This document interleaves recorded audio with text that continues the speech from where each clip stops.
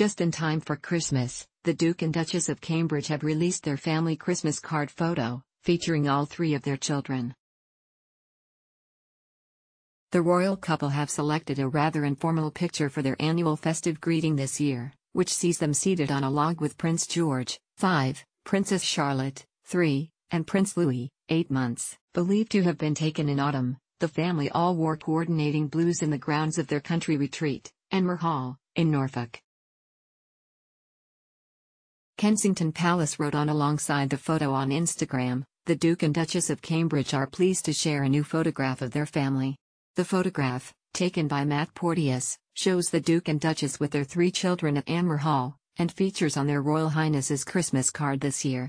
Posting the photo to his own Instagram account, Porteous said, "It was an honor to be asked to photograph the Duke and Duchess of Cambridge and their family at Enmore Hall. Capturing the fun and relaxed moments between such a wonderful family was a true privilege."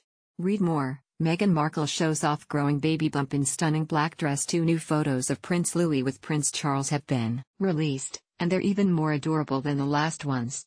Meanwhile, the Duke and Duchess of Sussex have also released a never-before-seen black and white image from their wedding reception at Frogmore House back in May.